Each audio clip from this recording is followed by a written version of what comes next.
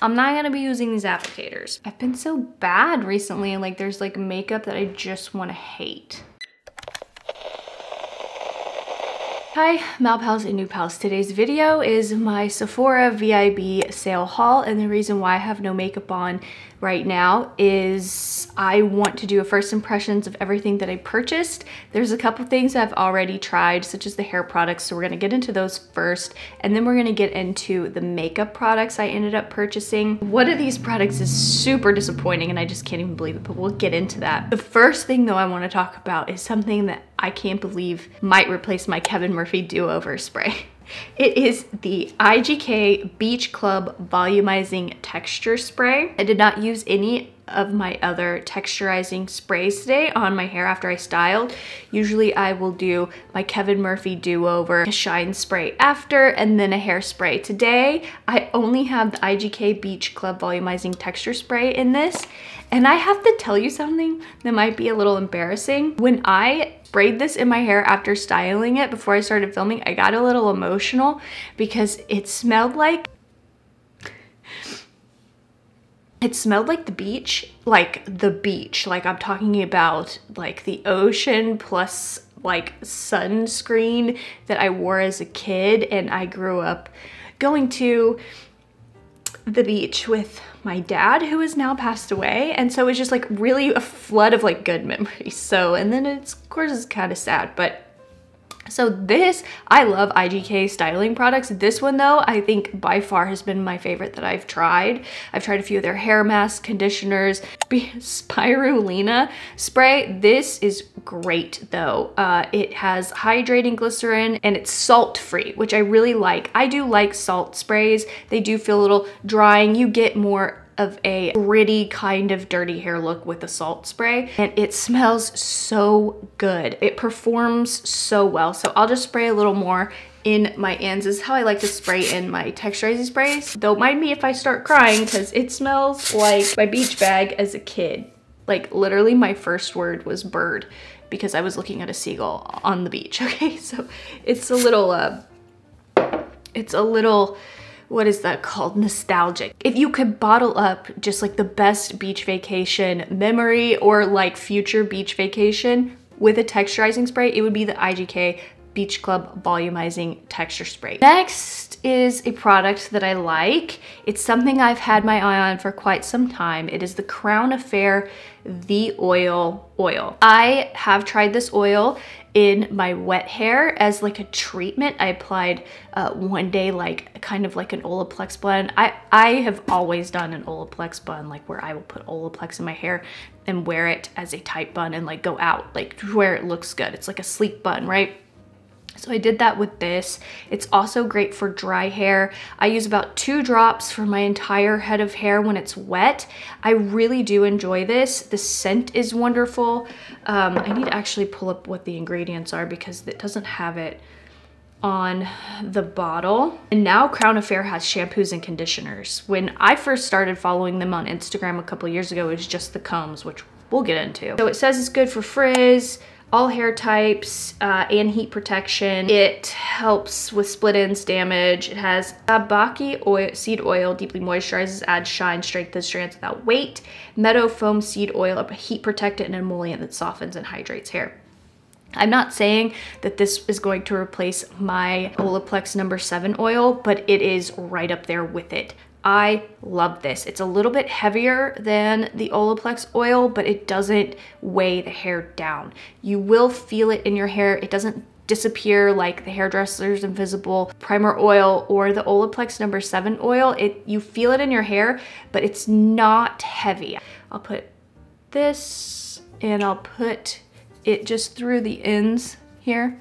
I like my ends to be texturized, but just so you could see kind of the effect it gives. It kind of smooths those ends that might want to kind of stick out a little too much, which I actually don't mind, but it is very lightweight. It doesn't make my hair feel greasy or anything, and I'm really glad that I picked this up during the sale because it's $40. It's something that I've had on my list for quite some time. I just haven't wanted to spend the money on it because I buy so many other hair oils, but she's gonna go up in the favorite shelf with the IGK Beach Club volumizing texture spray. Now here's the big disappointment, okay? It is the Crown Affair number 002 comb.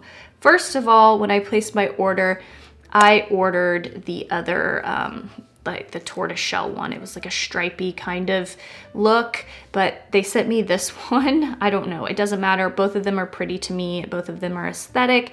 It is a wide tooth comb for detangling in the shower and also to brush through waves or anything like that.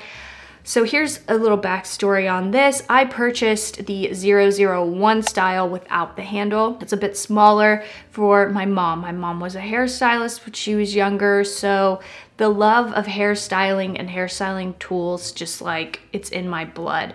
And she really loves her comb. So I decided to finally splurge on myself and get myself this comb. I've wanted it for a couple years, but I've given them as gifts, not just to my mom, but other people, and they love them. I am so disappointed at this. I have very fine, naturally curly hair, and this, even in the shower, it will not get through the ends of my hair, and my hair is healthy. My hair, like, of course, I color treat it and things like that, but I've never had a comb not be able to go through my hair. I take really good care of my hair. I use really good hair products. I make sure that nothing like that is the issue when it comes to combs. So this one will be going back. I'm very disappointed. Let me know your thoughts.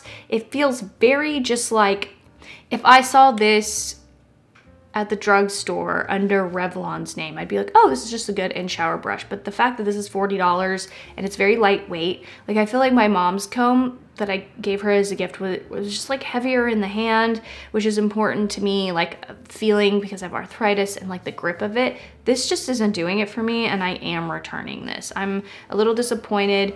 You guys let me know, have you tried it? And what your thoughts are. Maybe there's something I'm missing. I'm not saying I'm correct all the time, but I feel like if this comb can't get through fine hair like mine, I can't imagine it getting it through other people's hair at all. Okay, now it is time to try a new foundation. A lot of you have requested me to try, so I'm very excited to get on with this makeup portion. I got two different foundations, but I feel like this is the most pressing one. I got this in two shades. I got the Kosas Skin Revealer Skin Improving Foundation with SPF 25. I got them in the shades Light Medium Neutral 200 and Light Neutral Warm 130. Okay, I blindly picked these out, so I haven't even opened the box. I think the lighter one is probably gonna be it. Oh, I don't know. Let's test these. Okay, so first of all, I like the packaging. It's glass. It's got a fun little yellow top. A lot of people love this. It says it makes your skin visibly pumped, alive, and protected. Hyaluronic acid, niacinamide, peptide, squalene, vitamin B5, arnica. Ooh, arnica, which is, it relieves swelling and bruising, actually, caffeine, and artemisia flower. Light medium 200. I am self-tanned right now. Here, let's get closer.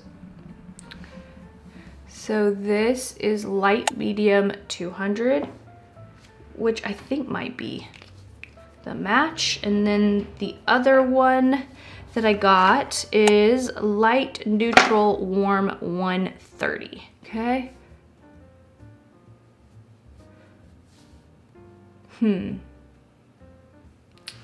I mean, in real life, I feel like we're going with the darker one. All right, we're gonna go for the darker one in light medium 200. I think this might be a little more my undertone as well. Now I know a lot of people apply this with their fingers, but I just can't. I'm using the Huda Beauty sponge. I've been liking this sponge, honestly, a little more than my AOA sponge. That we're using this. Okay, so the scent right off the bat, I do have to say, it is very floral. I am interested that this has arnica in it. Oh, wow. Okay, whoa, I got distracted, I'm sorry. This looks really pretty already. I'm self-tan, but some of it has like gone down a little bit has washed off. I've had a few showers since applying. Upon first application, I am not seeing this pick up on any dryness, which is shocking. I've been kind of crying a lot today, and that could kick up a lot of redness and irritation. Medium natural dreamy finish. Oh, I think they nailed that. I hope this doesn't break me out. It has SPF in it. Sometimes my skin can be a little sensitive to certain SPFs, and I hope also that whatever is smelling very floral doesn't break me out. So let's get a little up close. Overall, I feel like my skin looks very nice. It looks natural and glowy. It's kind of reminding me of the Makeup Forever HD Skin Foundation, but just a touch glowier. Wanted to go with products that I feel like are really on trend right now and give them a go. I have actually never tried Milk Makeup's bronzers, and this is the new Bionic Bronzer in Shape Shift. I felt like this might be... Okay, I feel like this might be a really nice cross between bronzer and contour for me. Okay. Not like anybody else has to work on the weekends. Anyway, this is the packaging. Okay, this is the shade Shape Shift. Oh wow, this is very liquidy. It looks like melted chocolate. Okay, so I'm just gonna, oh wow, that's interesting. It's kind of tacky. So I'm just gonna apply this like I would my other bronzer. I really want to try different cream bronzers other than my Cosmetics So Soft bronzers, because I know those will always be a staple, but I need to like get out of my comfort zone a little bit sometimes with makeup, because otherwise I won't discover other fun products. Upon application, I feel like this is definitely warming up my skin. I feel like Shape Shift is definitely a really good bronze shade for me. I believe it's the second darkest shade. It has no scent. Let me know if you guys have tried these. They also have highlighters, but I bought a different highlighter from a brand I've never tried, and we're about to use that, and I'm very excited about it. I know my summer is gonna be super busy, so I'm really attracted to products that are just easy to use and are gonna give me a really nice, cohesive look without too much work involved. Okay, so far, I really like the shade Shape Shift. Very nice and glowy. I like a glowy bronzer. This for sure right now is going in the keep pile. Of course, I'll update you guys in the blog portion once this goes up if I've decided if anything's broken me out or anything like that, we'll be returning. Brand new, the Dior Backstage Flash Perfect Concealer. So it's supposed to depuff and help under eyes. It's supposed to give you radiance, micropigments visibly blur imperfections and brighten the complexion, make the eyes pop. I purchased the shade 0N. It's the same shade that I have in the Dior Backstage Powder. Packaging is very interesting. It's just like a skinnier version of the Backstage Foundation, which I've yet to try. Oh, wow. This is an actual very interesting applicator. This is a brush. So I'm just going to, oh wow, that's nice. You can get very close to the under. I have like puffiness right underneath my eyes. I'm gonna apply it to the tops of my lids for a little depuffing. No strange scent. Interesting that it's waterproof and all of these other things. I'm gonna use the flat side of this beauty sponge. Okay, my eyes are burning a little bit, but I don't know if that's because I've been crying. It says full coverage. I might have just applied it a little too much, but I'm like, oh, my dark circles are so bad today. Oh wow, that looks like skin. We'll go ahead and set this with the Dior Backstage Powder as well, because I think it'll look nice. So I like using concealer that's a couple shades lighter or one shade lighter than my actual foundation, because I just feel like it really brightens the area and it gives my face dimension. I know it's not everybody's thing, but it's definitely mine. Do you guys see this? This is without setting it. I'm about to set it with the Dior powder because I feel like, you know, it's the same line and it'll give it a really good chance. This is really pretty. I'm going to set my under eyes. I feel like they look really gorgeous and really moisturized. I'm gonna set my eyes with the Dior Backstage Powder No Powder. And I'm only gonna set my under eyes because I wanna see how this Kosas foundation does. We have the Huda Beauty new cheek tints, one in Perky Peach and one in Rebel Red. I'm gonna try to drape with these before I put my brows on. It says waterproof, buildable color, vibrantly sheer and waterproof. I should have put my concealer on after these. I just got so excited about this concealer, which is also going in the keep pile for now. So I wanna do a little draping action with these. This is Rebel Red.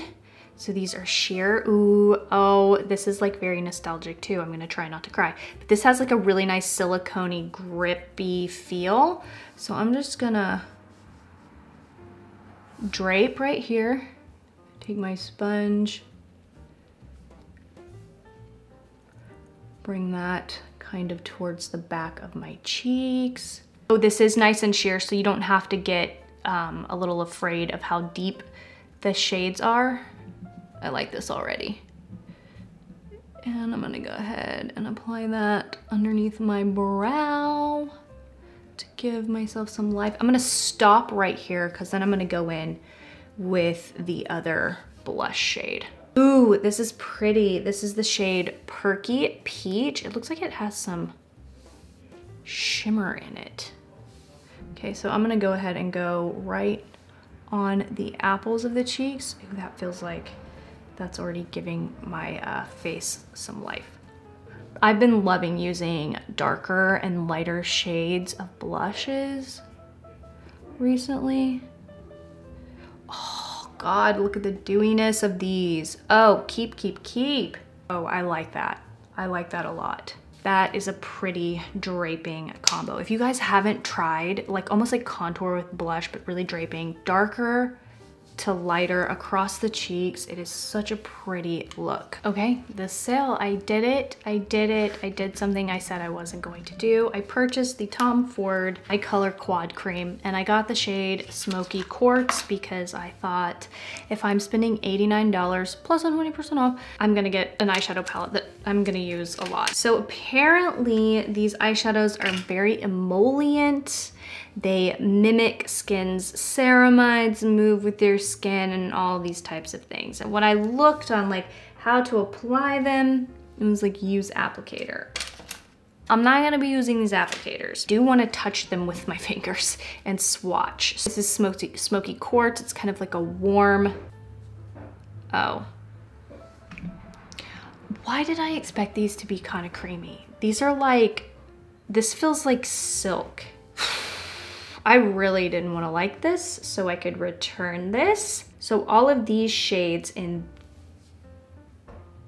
I wish I would have got that on camera, girl. This is just one little, let's try the darkest shade. Okay, can you guys see? I'm like barely pressing down. These feel like silk. I doubt this is picking up on camera. All of these are matte finishes. Again, I wanted to get one if I was gonna spend that much to get an eyeshadow quad that I would use a lot. So let's zoom in and get our first impressions of this baby. I'm gonna actually go ahead and go into this shade on my lid. I haven't purchased a Tom Ford eyeshadow quad in forever. So all I have on my eyes to prime them are that concealer and powder. Oh, wow. Okay, right off the bat, feels very silky on my eyelid.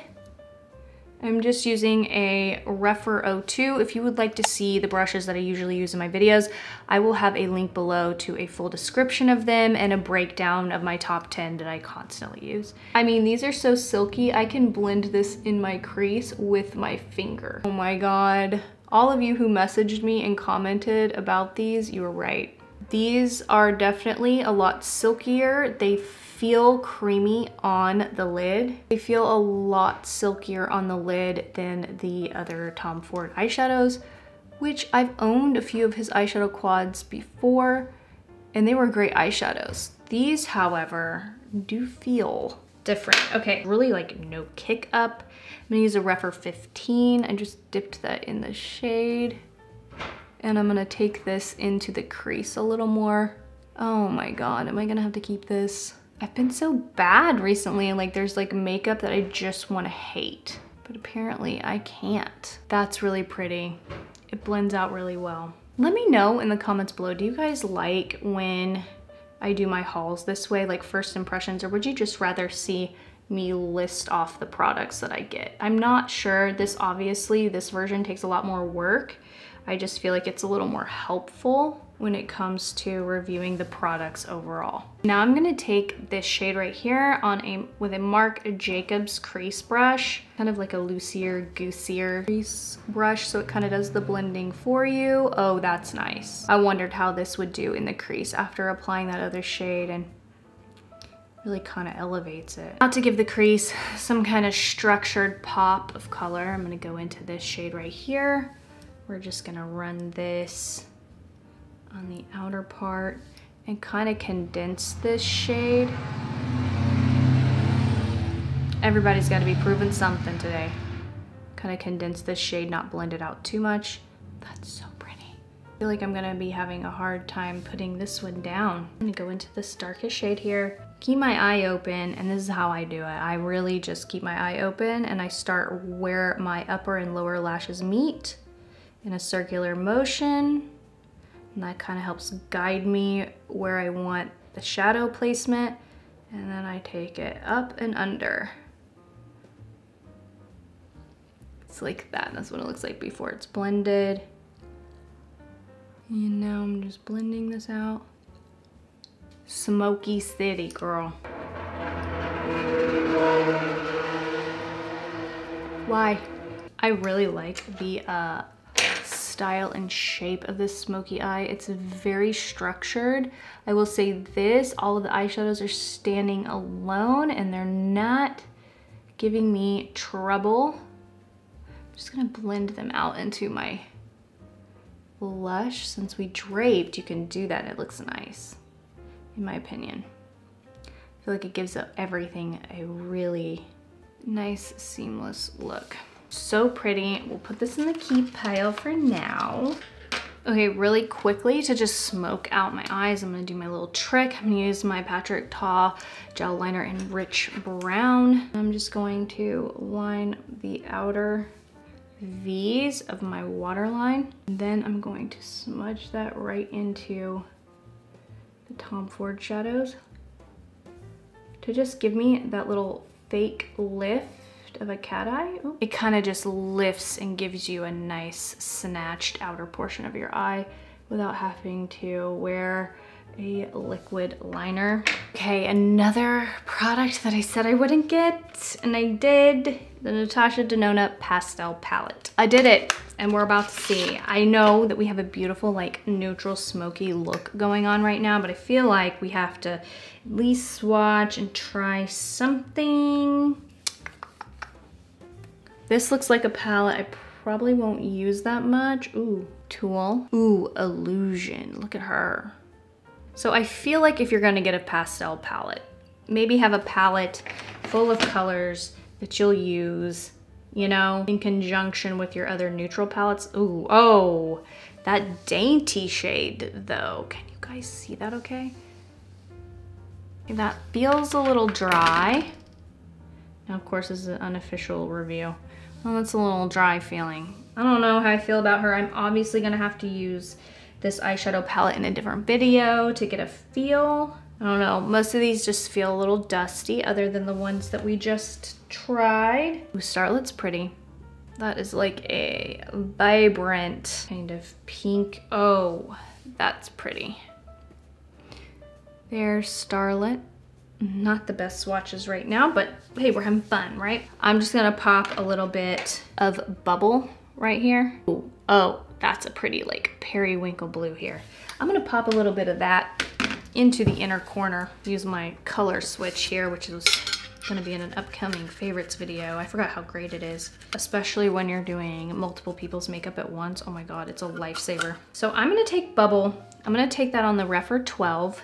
And I'm going to, I feel like that would make it a fun look. And I'm just gonna press that into the inner corner here. Well, that might have actually just given me like dark circle vibes. No, I know it doesn't have like a bright base, but I've had blues like this before that have a little more color payoff. Okay, I feel like this gave me like an understated type of pop of color. I wish there was like a shimmery blue we could brighten this up with. So I'm gonna go into this shade actually, Airy right here. And I'm gonna press that right into the inner corner to liven it up. Oh, that's pretty. Okay, this is not too bad.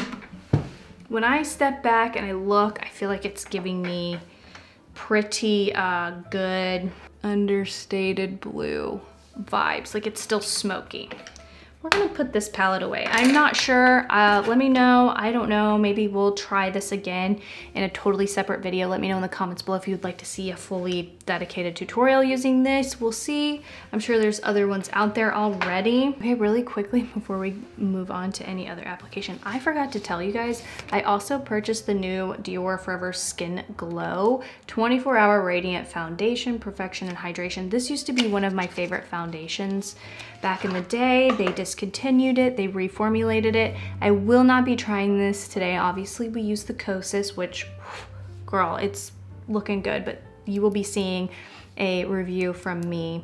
And if you've been watching me for some while, this will be a little nostalgic for you. So I'm so excited to be trying this new reformulation, but more details to come in that video coming up.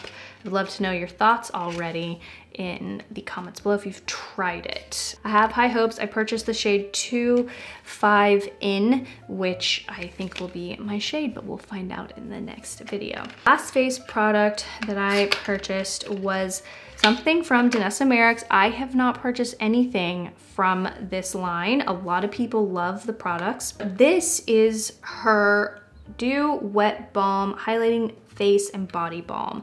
And the reason why I was excited is because I thought maybe this would be a lot like the Tom Ford Shade and Illuminate on the illumination side. So I haven't tried it yet. It looks like it's just sheer with a little bit of pretty golden shimmer. I'm not a fan of the packaging. I'm a big packaging person, so if you're not, it shouldn't bother you. It doesn't scream like higher end to me. This just feels like maybe something I'd see at the drugstore, but I want to see how this is on the face. No weird scent. This is what it looks like on my finger. I'm a little worried about it kind of picking up on the rest of my foundation, but I'm gonna go in. It says you can use your finger or a beauty blender, beauty sponge. Ooh, that's pretty. So this is the only highlight we have on today. I bet it looks good on bare skin as well. Ooh, okay, so no side, Danessa Meyrick's. The shimmer really isn't picking up, which is wonderful because like I said, trendy. We just want like wet looking skin. I would totally try this on my eyes, but I have a full day of work and I don't want it to break up my eye look. It's not breaking up the foundation. It's going over just really nicely.